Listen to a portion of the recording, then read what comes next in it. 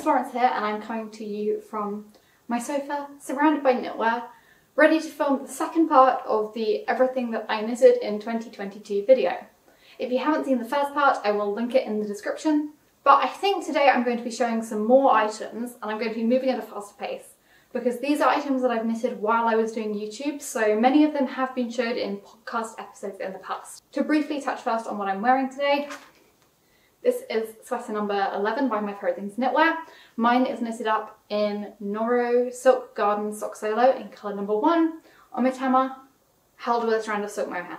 This is a jumper that I have a lot of very mixed feelings about. I think I've spoken about it in some videos in the past, maybe. So I'm going to move swiftly on into things I knitted this year, because I knitted this one last year. Despite just saying that I was going to be showing most of the items that I've showed on this channel before, I actually don't think I have showed this one on my channel before. The reason being, when I knitted it, I thought that I was going to immediately frog it. This is the Horai scarf. I don't remember the designer's name, but it will be linked in the description. It's a free pattern available on Ravelry. This scarf I knitted within 24 hours. Basically, I was going to a May ball. I was going to St John's May ball in Cambridge. I had this lovely sort of light muted teal dress, and I had absolutely nothing that I could pair with it that would look good.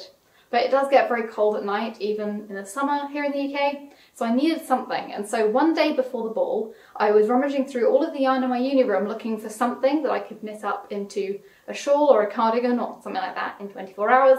And I found a whole bunch of Knitting for Olive's soft silk mohair. I think the colour is just cream. And so I found this pattern on Ravelry, and I just spent 24 hours, very little sleep, knitting up an entire shawl. This thing is a bit wrinkly because I think it's been folded up since the May ball, but I think it's done with 2 strands, yeah, 2 strands held together. It is beautifully drapey, and this stitch pattern is gorgeous. Come up close so that you can see it. It almost looks flowery. It's so lovely. The reason I wanted to frog this is because I knitted it in a bit of a hurry. It's not done brilliantly, so I believe this is the cast on edge. I think it's the cast on edge. And it flares out quite a lot, so this doesn't have a very rectangular shape. I did block it before the ball to be rectangular. When I say 24 hours, I mean 24 hours including blocking. I think it was knitted on 7mm needles, so it was quite fast. But anyway, the cast on edge flares out quite a lot, so does the cast off edge. And so I almost wanted to rip it out because the yarn is quite expensive and quite nice, and either make it again better or make a cardigan or something out of it. But firstly, I think it will be a complete nightmare to frog. It is 2 strands of mohair. And also I do, you know, I'm quite attached to it, and I do really like it a lot, even with the slightly flared edges.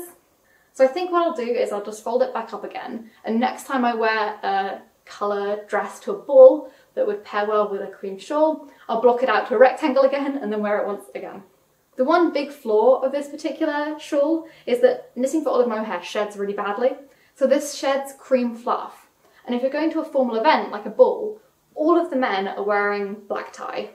So every guy I was like walking near just ended up covered in Knitting for Olive soft silk mohair fluff, which I think they found slightly annoying. Anyway, the scarf is beautiful, and I highly recommend knitting it if you want a really fast shawl. I don't recommend doing it in 24 hours, like that was excessive. Okay, next. Yeah, all these things have been showed before. This is the Semper sweater by the Nepal girl. I test knitted it back in the summer. This is again made of Knitting for Olive yarn. In this case, it's Knitting for Olive merino and soft silk mohair, both in the shade powder. This is a really simple raglan DK weight kind of jumper. It has short row neck shaping, but other than that, it's very straightforward, and the pattern is, I think, written in a way that makes it pretty straightforward for beginners. I think it even comes with a really thorough guide to choosing yarn and stuff, which is a really great resource. And it's a little bit cheaper than Sophie's other patterns, I think. Now, I think I knitted this too short. It's kind of hard to tell because it's a little bit boxy on me. I did knit the smallest size, I think. But yeah, it's a little bit boxy on me, and so you can't really tell from its shape how short it is, but it's slightly more cropped than I want. I don't really like cropped jumpers. I like jumpers that sort of hit me around my hips. This one is a good example, actually. I do like the length of this, even though I don't like the shape. Unfortunately, while I did have some yarn left over, I think I gave the rest of the mohair that I had left over to somebody else who wanted to like touch test Knitting for Olive mohair to see if they found it itchy. So I don't actually have any more of the mohair. So I can't really rip back the hem and make it a little bit longer. I really should, because this is a lovely jumper made of lovely yarn. Shedding fluff on my nose though, and it's really tickling me. It definitely does deserve the time and effort to lengthen it a little so I can wear it more. So I guess at some point I will pick up one more ball of the mohair. I do have quite a bit of the merino left. And I will lengthen it slightly so that I'm happier with the fit.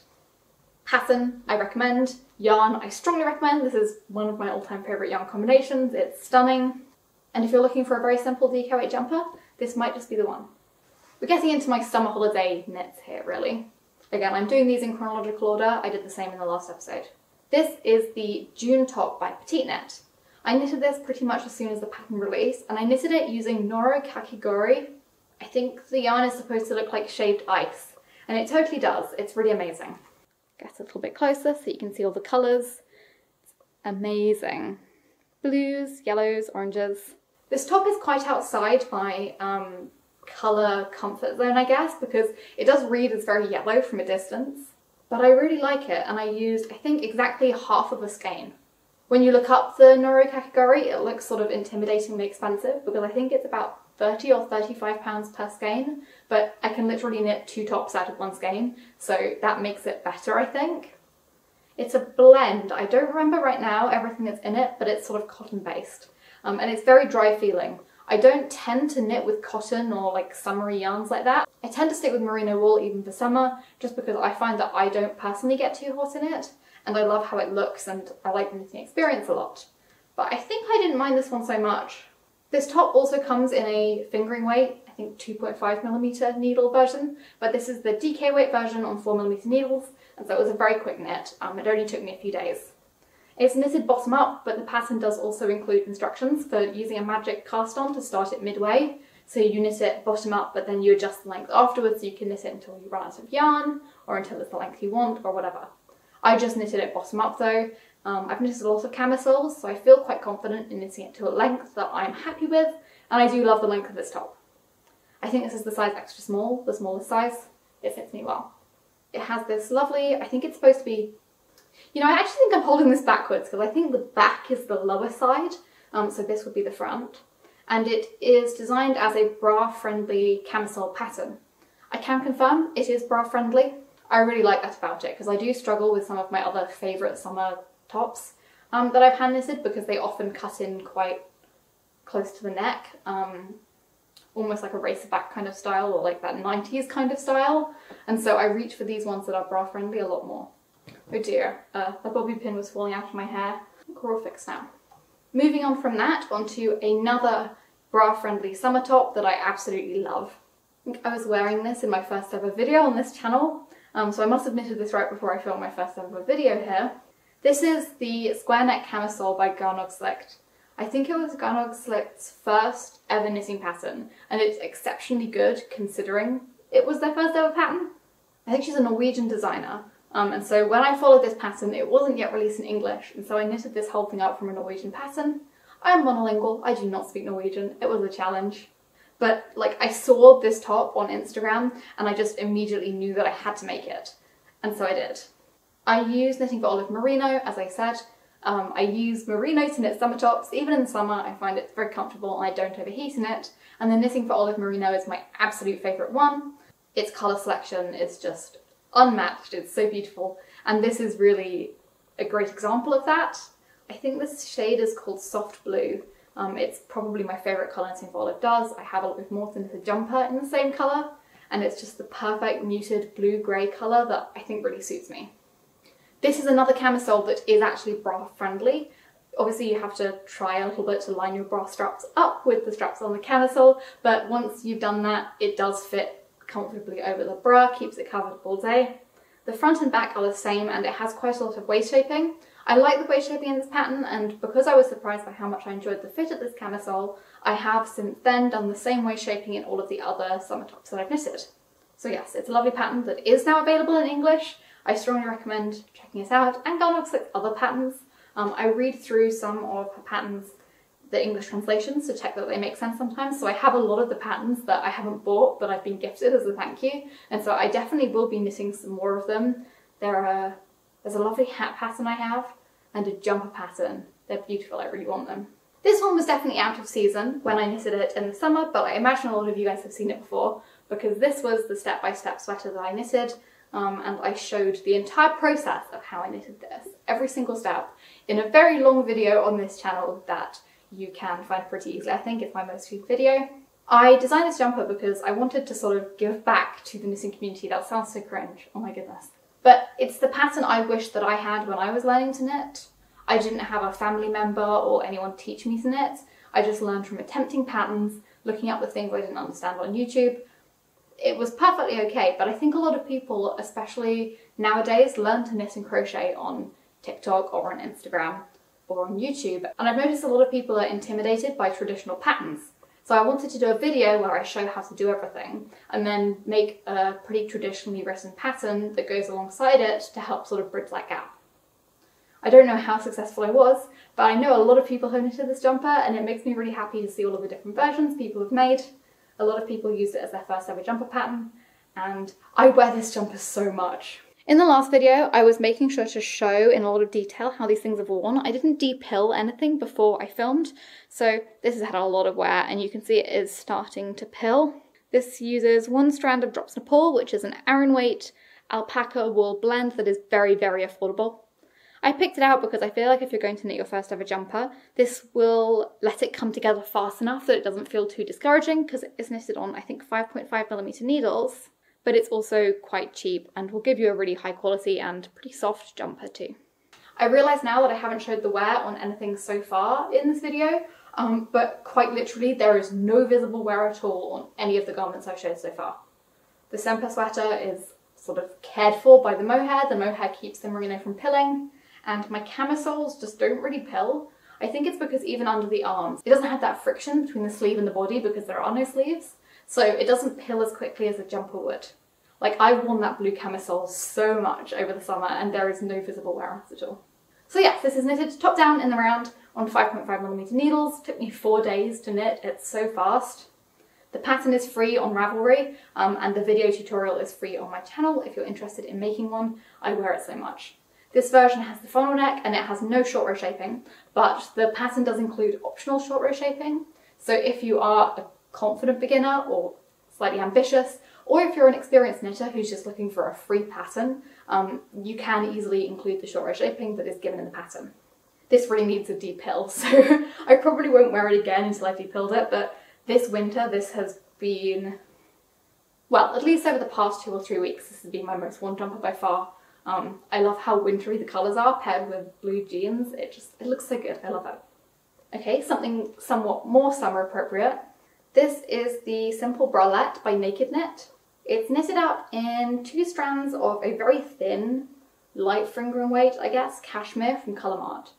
Colourmart is very hit and miss. This particular cashmere isn't soft at all.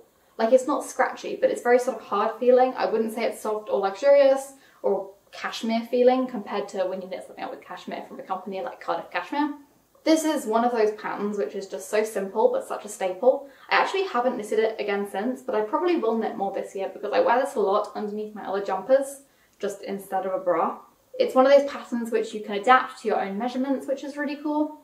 And I think I knitted it pretty much exactly to pattern, apart from it calls for provisional cast-ons on the top of all of the triangles and then you knit the straps on afterwards. I just did regular cast-ons and then picked up stitches to do the straps because I don't like fiddling about with provisional cast-ons. Anyway, it's a lovely bralette. I will definitely knit another.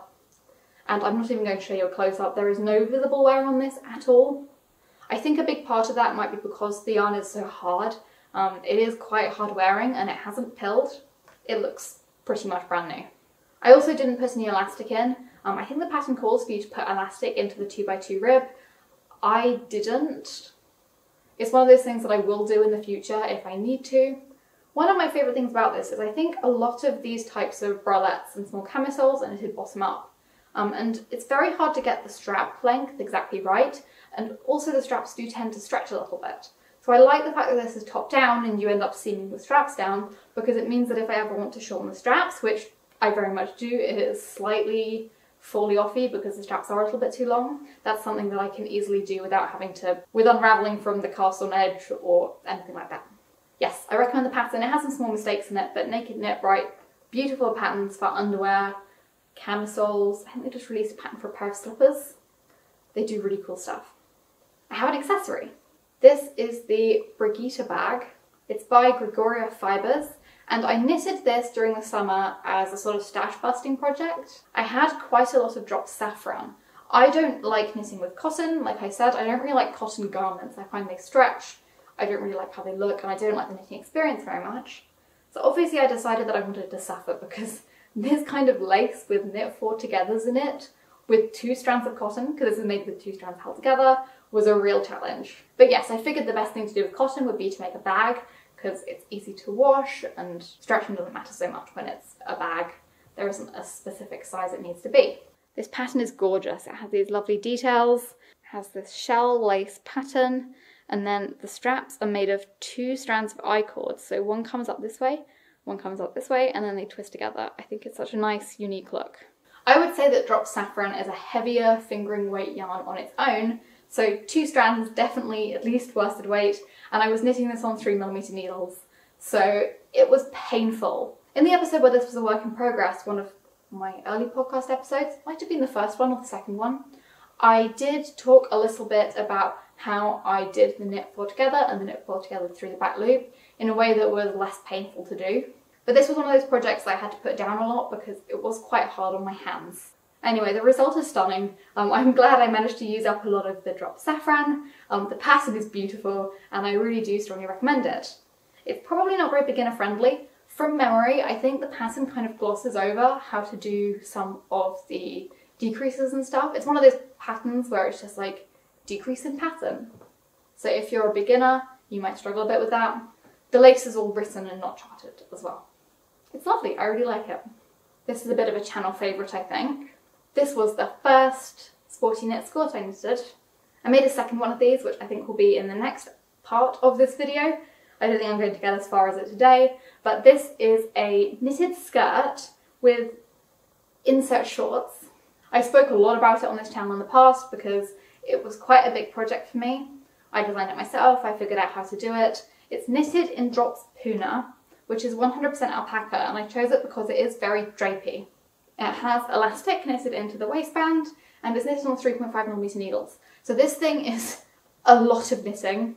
I think a lot of my testers struggled, understandably, because you look at this little tiny mini skirt and you underestimate just how much work it actually takes to get done. I will say without the shorts underneath, it does feel more manageable, and it makes a very nice skirt if you're going to wear tights or something underneath. This is, I guess, more of a loungewear piece. It's not that summer suitable because I do find alpaca irritates my skin a little bit in the summer when it's warm, but I like it a lot paired with that bralette I showed just a moment ago, and I have an April cardigan I knitted last year that also is exactly the same colour, and so they make a really cute little matching set. So it's like my nicest loungewear for when I want to wear something really cute just to walk around the house. Like I said, this is my own pattern. I did release the pattern for it a couple of months ago, and it is available on my Ravelry if you're interested in knitting one for yourself.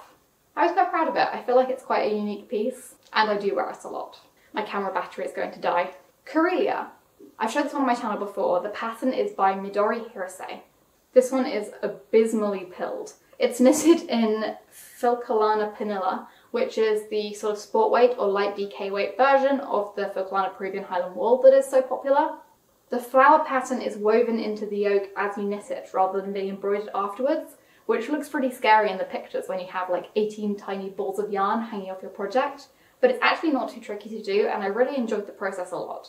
The only thing about this jumper is that I find the sleeves are a little bit too tight for my taste. Like, not uncomfortably so, but compared to how boxy the body is, the sleeves feel too tight for me, and so I did end up gifting this sweater to my mum, which is why it's so pilled, because she doesn't really shave or depill any of her jumpers, so she wears this all the time. Like, pretty much every time she visited me at uni last term, she was wearing this jumper, and so this is not entirely representative of how the yarn wears. If you do a little bit of maintenance on it, it is a really lovely yarn option. It's very soft, the cream colour is really pretty, and it's also very affordable. The flowers are done in Rowan Alpaca Classic, which is an alpaca cotton blend. A cotton core with sort of fluffy alpaca fibres in it, and I held it double to do the flowers. This is, I don't remember what size this is, M1 maybe? It has like a small medium and a large medium. I think this is the small medium. It definitely says on my Ravelry, but it's slightly irrelevant because I did knit it on a different needle size. I think it calls for a 4.5mm needle and fingering weight yarn, which is very thin, and I didn't want that, so I knitted it with a slightly heavier sport to DK weight on a 4mm yarn to get more opaque fabric. Anyway, it didn't suit me, but my mum loves it, and I really like how it looks on her, and it pairs really well with a lot of clothes she has in her wardrobe, so I think overall this has been a huge success, and I'm really glad that I knitted it.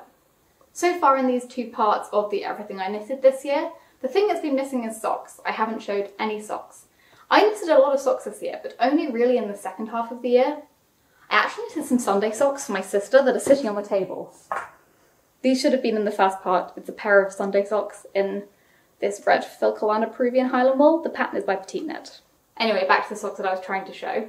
In the summer, I got the 52 Weeks of Socks book, which is published by Liner magazine, and which includes 52 sock patterns by all different designers. And I started my mission to knit fancy socks, lace socks, cable socks, anything elaborate and fancy like that, every sock being knitted in a different yarn. So these were the first two that I did. This was the first pair I made. These are the Erica socks. I don't remember the designer name since every design in the book is by somebody different. But I will link it in the description. These are a very cute sock with a leaf lace pattern, and these ones are knitted in filcolana arwetta. I almost knitted them out of one skein and I have very large feet. I just had to break into the second skein to do like the last 4 rows of the toe on the second sock. And then these ones are the Kaisler sock, which I knitted in drops Nord. I'll get up close so you can see the patterns on both of these. These are sort of ribbed with a little bit of lace alternating on the ribs. And then the Erica socks have this lovely lace pattern. There's definitely visible wear on both of these pairs of socks, but I don't hold it against these yarns at all. I wear these socks so much. These are probably my 2 most worn pairs of socks, and there are many more coming up in this video. I think I'll just show one more item and I'll set the rest aside for the next video. This is another summer top that I made. This is the Twist Loop Top by Ella Loops. I love this pattern. Hopefully you can see this amazing cable design. It is beautiful. The downside to the pattern is it is one of those not so bra friendly ones where the armhole cuts in a lot at the top. But other than that, all of the detailing, the I-cord edges, the folded collar, they're all beautiful and really well thought out. The pattern is well written, the cables are charted. The only downside was I knitted this in a couple of extra balls of drops Flora that I had lying around, which is not the yarn for the job. This is too hot for me to wear in hot weather in the summer. Merino I don't have a problem with. Drops Flora is a wool alpaca blend and so is definitely too hot for me. I think I used only a couple of skeins though, and Flora is really cheap, so this was super affordable. And I do wear it in cooler summer weather, as well as an underneath layer for jumpers and stuff, so it does get wear. But this is a pattern that I really like to revisit and knit up again using a more suitable yarn choice. There's no wear to show you on this. It looks pretty much brand new, although I did knit it right at the end of the summer, so it hasn't had as much wear as my other summer tops. Flora has the same fibre content as Drops Nepal, which I knitted the grey striped step-by-step sweater in, and that does have visible wear, so I assume this would wear similarly if used for a jumper. The colour is White Fog, which is a shade that I really love. It's like a greyish cream, so it's not too yellowy. It's a really nice colour, and I do recommend it. If you're looking for a fingering weight yarn that's pretty high quality and very affordable, this is a great option. I've mentioned before I don't necessarily want to use drops because there are some things that I don't like so much about the company, but their price to quality ratio is pretty unbeatable. It's a lovely pattern and I'd love to knit it up again using more of a summer hot weather friendly yarn. I'm going to stop there because my camera is going to die and I've showed a lot of things, but I really hope you enjoyed this video. There is at least 1, potentially 2 more parts still to come. I'll try and get them out maybe in the new year. I'm sorry it's been a 4-parter, I didn't want it to be, but I've knitted so many things this year and it's just a lot to go through. I feel like I haven't been speaking too much about each item either. But yes, I'll be back soon with another video. Thank you for watching and goodbye.